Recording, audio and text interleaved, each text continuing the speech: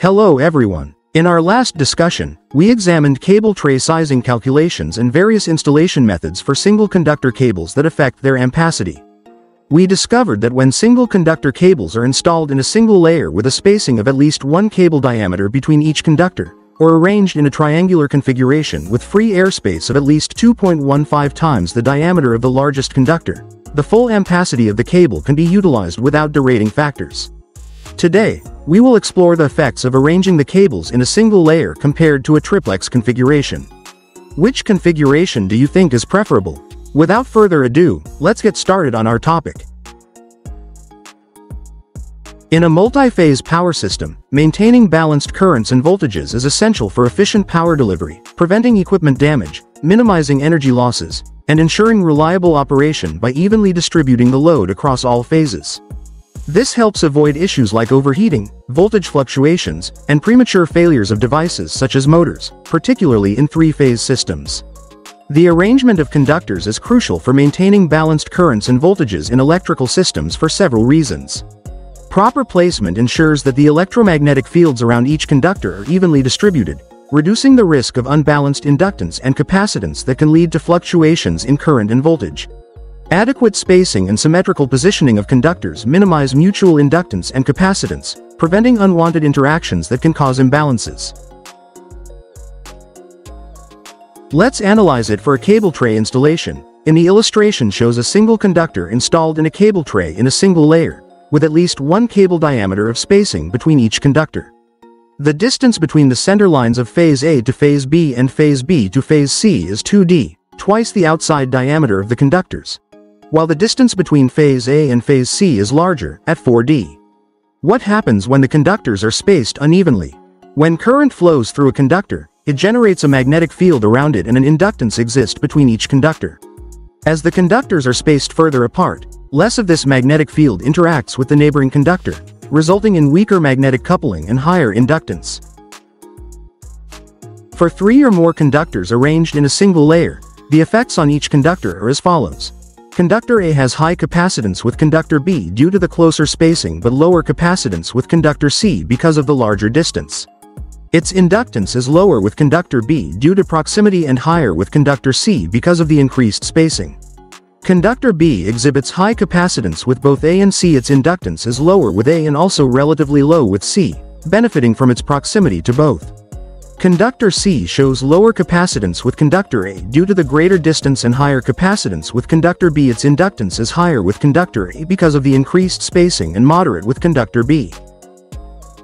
For these reasons, a single-layer configuration is not recommended. The imbalance in inductance and capacitance can lead to increased reactance and reduced efficiency. Additionally, the lack of symmetry contributes to higher electromagnetic interference, EMI, which may negatively impact the performance of nearby equipment and increase the risk of signal degradation. Thermal management is also a concern. Imbalanced loading can create hotspots and overheating, especially in high-current applications, potentially damaging insulation and shortening the lifespan of the conductors. Overall, system efficiency suffers due to increased losses from resistive heating and reactive power, resulting in higher operational costs. Now, considering the trefoil or triangular arrangement, in a balanced three-phase system, each phase conductor, labeled 1, 2, and 3, carries equal currents that are 120 degrees out of phase. When these conductors are closely positioned, their magnetic fields interact significantly. Each conductor generates a magnetic field represented by phasors, beta sub 1, beta sub 2, and beta sub 3, with magnitudes equal due to the equal current. The angle between each magnetic field vector is 120 degrees, leading to a closed triangle when added, resulting in a net sum of 0. This close positioning allows the magnetic fields to cancel each other out, reducing the overall inductive reactance and minimizing the strength of the magnetic field.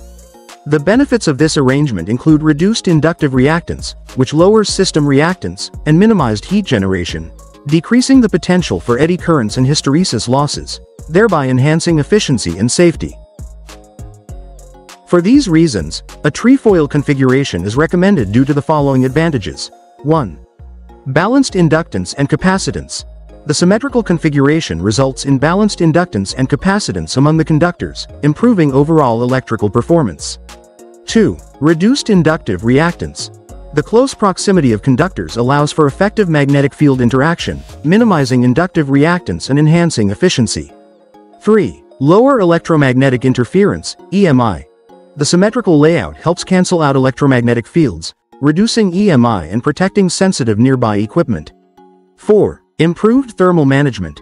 Even load distribution decreases the risk of hotspots and overheating, which can extend the lifespan of insulation and conductors. 5. Enhanced system stability.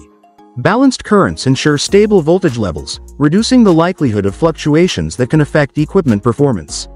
6. Increased efficiency. Lower resistive heating and minimized reactive losses contribute to overall energy efficiency, leading to reduced operational costs. 7. Compatibility with high current applications. The trefoil configuration is particularly beneficial in high current applications, where managing inductance and heat is crucial. The trefoil configuration is generally more advantageous than the single-layer configuration in terms of power quality. However, if a single-layer configuration is necessary, it doesn't automatically result in an unbalanced system. There are methods available to achieve balance in these cases. In transmission lines, particularly when transporting energy over long distances, it's important to consider capacitance effects, as different capacitances among phases can lead to imbalances in the electrical system. One effective approach is to periodically rotate the positions of the conductors within the circuit, ensuring that each phase spends an equal distance in each position from the sending end to the receiving end. This adjustment is vital because of the capacitance between conductors and between the conductors and ground. In electrical power transmission, a transposition tower modifies the relative physical positions of conductors in a polyphase system, allowing sections to connect while maintaining adequate clearance. Transposition is a technique that helps equalize the overall reactances for each phase along the entire length of the cable. This technique can also be applied to single-layer configurations in cable trays. For example, with two transpositions, each conductor occupies one of the three positions, phase A, phase B, and phase C, for 1/3 of the total cable length. For very long runs, additional transpositions may be required, but the fundamental principle is that each conductor should occupy each position for 1/3 of the length. Thus, to mitigate imbalances in single-layer configurations, transposition is an effective strategy. By periodically switching the positions of phase conductors, we can equalize reactances and improve the overall efficiency of the electrical system. Thank you all for watching.